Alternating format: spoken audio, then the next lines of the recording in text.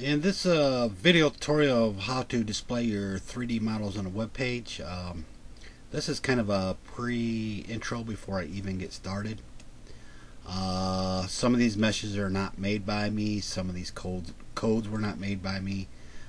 This one here I basically kind of scratched together, and you're more than welcome to check it out and use it if you want to, no problem. And I'm going to be getting in a little bit more in depth on a few things. I'm not going to get in full detail, and I might not even be 100% accurate. I'm going to try doing the best I can, but you're getting ready to find out here after I pause the video and go into the next section.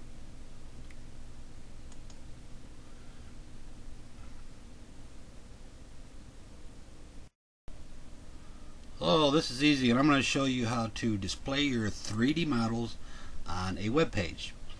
You're going to need to know a little bit about coding, but this is free. This will allow people to view your 3D models, move them around, have it rotated, change certain parameters on here like shaded, or the wireframe, or texture and facet or whatever. Now this one here is the Z logo, so the trademark is from PicLogic, so credit to them for the Z logo. And before I get started, this plugin that you're going to download is free. It's called Mesh to Flash, and this will allow you to display your models on a web page. What's good about it is most computers have Flash anyway, and you don't need to have any type of other plugin for this. Some other these other 3D viewers, you got to have maybe a new browser, or maybe they'll allow you to download a different plugin, and some people don't want to do this. This is probably the most common use plugin, so this is going to work. Well, I'm not going to say 100%, but it should work for most browsers. So we're going to go ahead and go into the next step. Alright, now you can get part of the code here if you want to use this code. You can use any code that I made. This is one I made right here. You can just right click and view source, and then you can get the code from there and then make you a simple one kind of like this. And actually you can make them even simpler. I kind of added these buttons, which will make things more easier to do, where you can switch things around. So to get this little Mesh to Flash plugin, there's going to be this little banner up in the right hand corner. This is the built-in to Mesh to Flash. This banner will always be there, and you cannot remove it, so don't ask me how to remove it. So when you click here, it's going to bring you to the David laser scanner website. Then you'll go down to download, and you'll press download, and you'll come all the way to the bottom of the page. It says Mesh to Flash here. Here's the version right here, and here's the instructions. So we're going to go to the documents right here, and I'm just going to give you a brief overview of a few things, because there's certain things that's going to make this work, and a lot of things might happen that it'll make you scratch your head because things are not working right. So I'm going to kind of point out a few things. Alright, we're going to go down here to the little bit of the coding down here. You can put this coding in an HTML web page, and then you can actually put an iframe and embed your HTML file inside an iframe. You can do that. Alright, here's a few things you need to really take note of, because things may work and may not work, and sometimes you'll be scratching your head and saying, oh, why isn't this working? The main thing right here right now, well, if you're doing this from your desktop and trying to do a little test, this will not work off your desktop. You need to upload all this information to the server, because this Flash will not let you view it from a desktop. So forget about it. It's not going to work on your desktop. Another thing is, this is case sensitive. You can see it's got upper and lower cases in the letters, and especially in the names right here. down here at the OBJ, the lowercase m, then uppercase M here. If your OBJ name doesn't match the case sensitive here, it won't work. You can see here at the beginning the two M's here, one's lower, one's higher, so it won't view if it's like that. Another thing is, I use ZBrush, and it's got the OBJ it exports when I'm done, and it always puts the capital O, capital B, and capital J. And if that's the case, they're not matching, it's not going to work. Another thing is, if the OBJ is all quads, it's not going to work. It needs to be triangulated, and I use ZBrush Decimation Master to do that. I like to keep all my OBJs around 500 KBs or less. That way it'll load up a lot quicker in the browser and be able to view it. You don't want to upload a large megabyte file.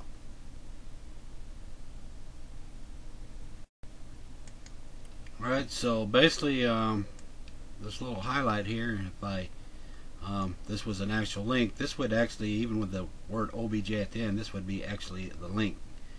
And if you wanted to send it to somebody, but if you want to embed it in a HTML page or whatever, then you need to kind of use this whole code here like that. And you can get some like here, and this one down here, this one's basically this code is for forums. There's a lot of forums does not support the Flash tags here, so probably won't use that a lot. And let's go down here. Here's some of the parameters. You'll be able to open up some of my codes and see some. I've taken some of the codes from another place that I've seen some coding from, and all you got to do is experiment with it, and I'll show you that in just a second. Example, here's the rotate, and you can type in different numbers for the rotation, like 1 or 2, and you can add some parameters. So I'm gonna show you some samples here. Alright, here's a sample right here. It's called the mini 3D slider. I didn't create all the code here, but I inserted these little HTML web pages right here. Probably not the best design because it's trying to load all these up at once, but it was kind of cool. Another thing is to keep in mind, I'm not 100% sure, but if you look at the name, this is actually the folder where it's sitting at. It's the Realtime 3D _ files. I believe you need that name for that folder. If the folder's not named that, I don't think these will work at all. I think you need the folder name Realtime 3D _ files. So if you have a different main folder and it's have a different name, maybe it's not working because you need this name for the main folder. And if we just select one here, let's go ahead and just select it here, and you're gonna get the raw code right here. This is the raw code up here in the link, and there's certain things that you can change here, and this is where you can kind of experiment with. So if I wanted to change the background color to a different color, I will come in here, press enter, and then you can change like the background color. You can change the rotation. Say I didn't want no rotation, well, type 0. And when you link these, this is your main link. So that's when we get back here a little bit further. That's why every time that you click one of these and go to something, it's taking you to a link. And I'm taking to a link where I got certain items set up, and you can change all that if you want to.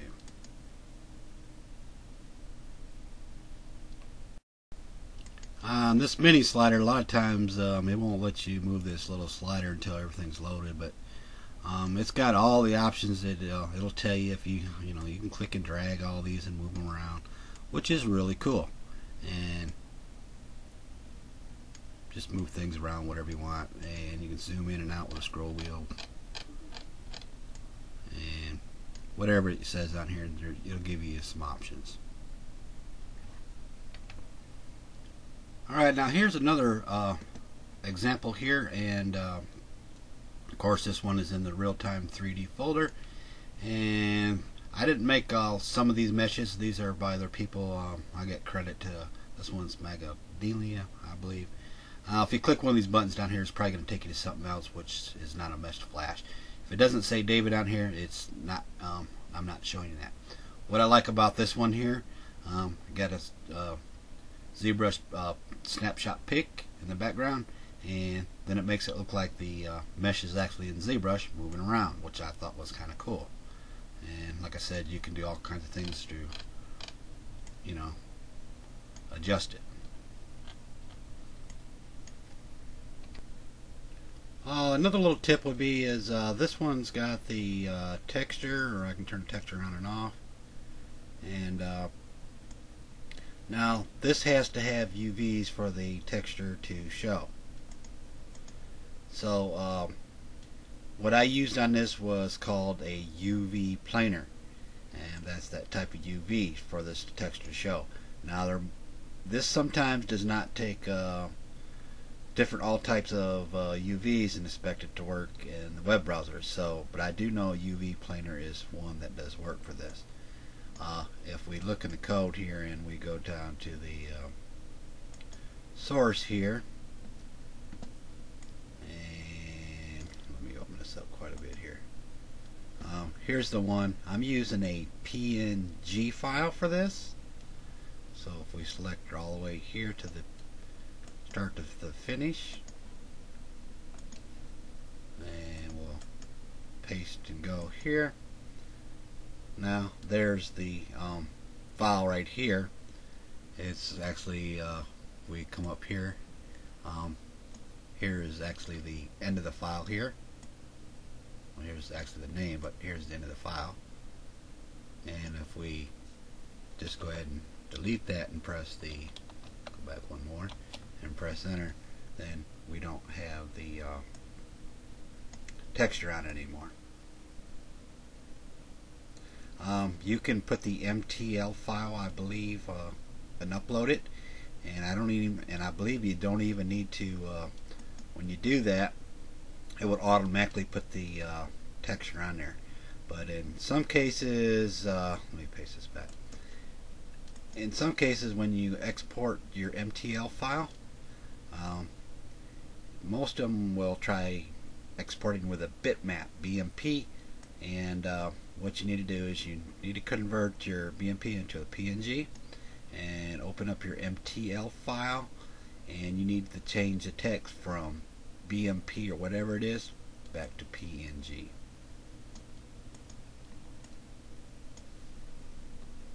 And once the MTL file's uploaded, I believe I'm not for sure, but I don't even think you need to set the end. When you select here all the way up to your OBJ and press enter, then it will display the texture still on there as the short link. Alright, I'll have some of these links below the video that you're watching if you want to try them.